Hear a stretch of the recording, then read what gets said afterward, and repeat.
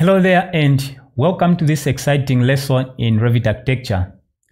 In this lesson, we are going to look at roofs in Revit, and to be specific, we are going to look at the standing seam metal roof. The method that we are going to use is the one where we are going to convert the ordinary roof, to a sloped glazing. And then we are going to manipulate the sloped glazing by making use of the grids and the mullions so that we can achieve what we are seeing right there. Now there's one thing I just want to mention. If there's anyone who would like to learn Revit from a course from start to finish, it could be a beginner or even someone who's been using Revit but would like to master the whole process from modeling up to detailing on residential and commercial buildings, then I highly recommend that you check out this course. The link is in the description and also the first comment. There's a video where you can watch all the details about this course, and I hope that you are going to like it. Without wasting much of your time, let me go ahead so that we get started with our tutorial right now.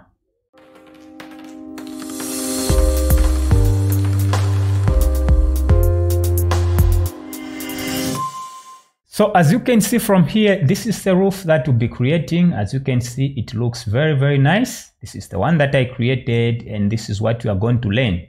Now, if you like what I'm doing on this channel, make sure that you subscribe to my channel and turn on the bell notification. That way you are going to motivate me to do even more and more tutorials. And make sure that you put a comment there so that I know what you'd like to learn next. Okay, so let me go to the other view right here. I don't have the roof here, so let's see how we can create this roof.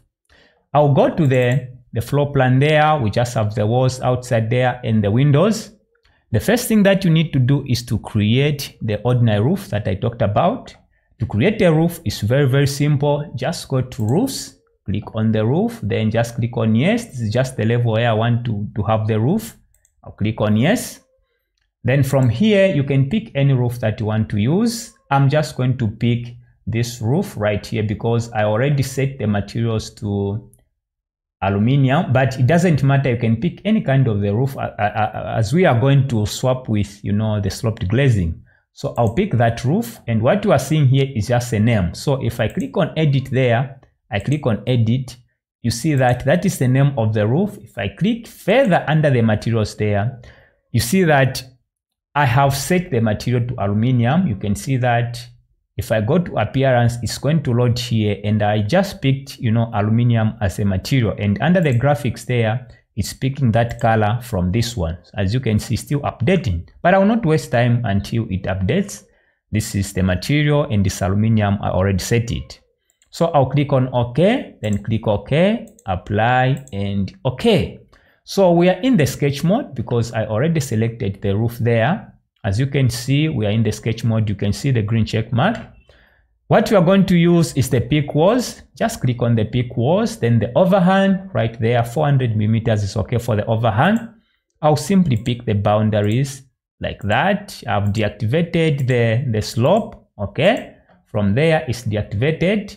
Then I just want to select these lines. Just escape from modify, then I'll select these lines, just leaving out this one, then go to the slope there. Am I going to first of all make sure that you activate the define slope? We have the default slope of 30 degrees. From here, then change this one. You can use the slope that you want, but I want to change it to 25. Click outside. Okay, then after that, I'm just going to click on the green check mark. Go back to my 3D view, click outside. You see that I have the roof, and that is the material that I set, which is more or less like aluminum. I'm okay with it. You can pick the material that you want. Okay, I'll pick the wall and just join to the roof by clicking on attach, then pick the roof, click outside. You see that it attaches. Okay, now the next step for you is to make sure that you duplicate this roof. Okay, to duplicate the roof, just select the roof, which is there, then click somewhere there where we have copy to clipboard, click there, then go to paste and make sure that you select the aligned to same place. So we have a duplicate of the roof. Okay, you can't see it there, but make sure that you go to base offset. If I change this one maybe to 150, move my cursor inside, you are going to see the other roof on top. So now this is the roof we have to convert to the sloped glazing. I'll select on it, click the arrow there, then go down until you find the sloped glazing. Okay, so I'll pick the sloped glazing, that is the one on top, click outside. So you see as if it's disappearing because it's a glazing, as the name suggests. So you are able to see the other roof down there. But if you want to select, make sure that you hover the cursor there, then pick it. You can read from there, that is the sloped glazing. Now, once you do that, go to edit type, then you can start now changing the parameters under the sloped glazing, as you can see.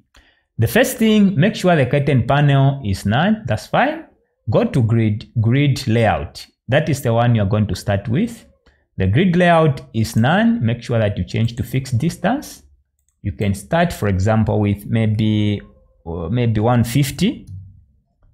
Okay, once you do that, you can go to now the mullions.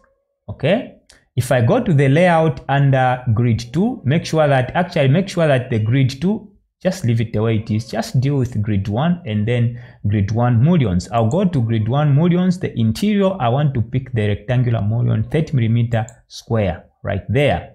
Okay, then the border, first of all, I'll not touch the border. First, I want you to see what is going to happen there. I just click on apply, give it a bit of time. You can see that we have the mullions. Click OK, click outside. You see that we have the mullions, but they are going inside the other roof. So I want to offset this one upwards a bit. So I'll hover my cursor there, select it, and let me just change the base offset maybe to 180. Okay, we see what happens. Move my cursor inside. Good. As you can see, it's now looking better. Okay, maybe the spacing, I don't want the spacing, it's too close. Okay, for the roof. So I'll select the sloped glazing once again. Click on edit type and let me just change the spacing under the grids to 200.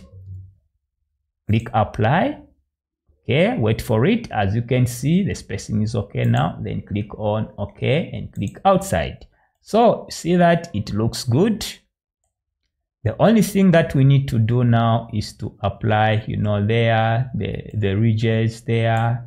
Then on top there, we need to put a capping there. Okay, so I'll just orbit like this. Then once again, go back to my sloped glazing, select on it. You can see it's selected from there. Then click on edit type. Okay, so to do that, make sure that you go to grid 1 mullions. We need to change the border 1 type and the border 2 type. So I'll click there and just use an L mullion.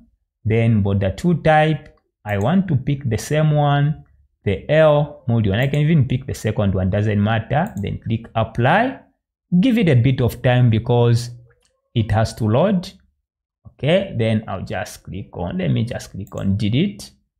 Okay, then click on apply and click on OK. As you can see, it's almost perfect.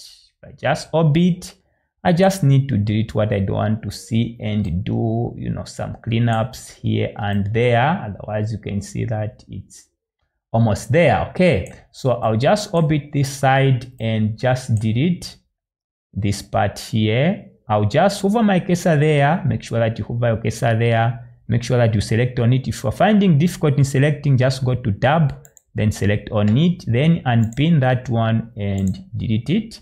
Because we don't want that member, make sure that you delete it.